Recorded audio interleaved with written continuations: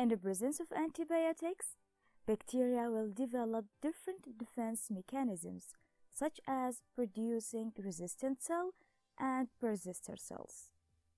Wait, what does persister cells mean? And what is the difference between them and the resistant cells? Well, persister cells defined as a dormant cell, and a dormant mean inactive, no cell function, that form spontaneously within a biofilm that is highly tolerant to antibiotics. In other words, those cells tend to sleep in the presence of antibiotics without any genetic changes, while resistant cells will adopt different survival resistant mechanisms such as target changing through mutation.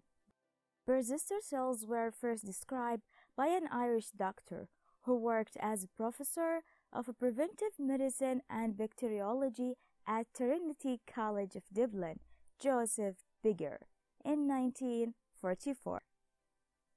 He discovered them while he studied the effectiveness of penicillin.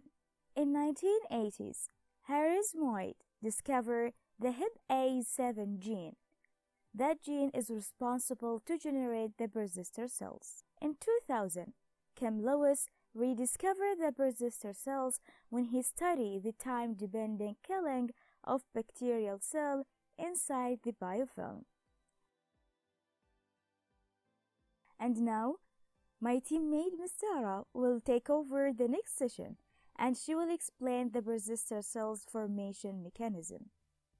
Everyone wants the basic information that what is persister cells and how it works. So let's move towards the formation and dormancy of persister cells. The biofilm contains resistant bacterial cells and persister cells. When the antibiotics introduced in the biofilm, some bacterial cells will modify their genome and become resistant against antibiotics, and some bacterial cells remain dormant in the biofilm. And the state of dormancy is due to toxin-antitoxin pairs, which enables to cells that escape the effects of antibiotics.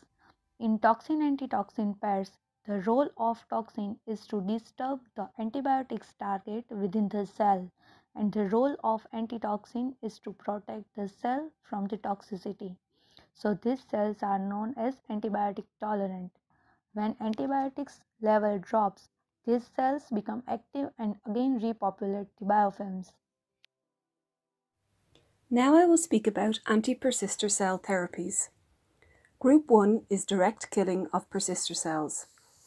HT61 is a small fluoroquinolone-based compound.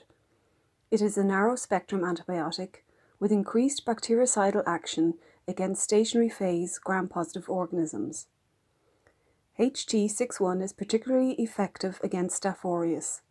It directly kills the bacterial cell by depolarization of the membrane and destruction of the cell wall. Group 2 is resuscitation of the persister cell.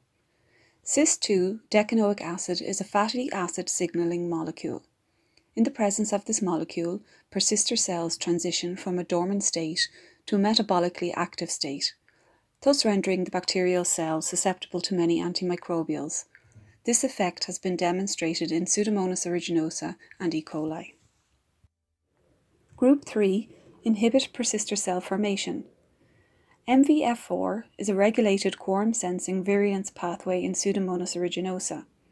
This pathway controls the virulence of Pseudomonas aeruginosa. Inhibitors of this pathway block the acute virulence of this organism, but has also been found to inhibit the formation of antibiotic tolerant cells. An example of one of these inhibitors is M64. This is a low molecular weight compound with a benzamide benzimidazole backbone. The addition of this inhibitor, along with an antibiotic, leads to the clearance of the acute infection, but also the prevention of recolonization. The last group I'm going to speak about are novel anti-persister therapies, such as silver treatment. Historically, it has been shown to have activity against gram-negative bacteria. However, to date, its mode of action is not fully understood. It has been used successfully as a topical ointment.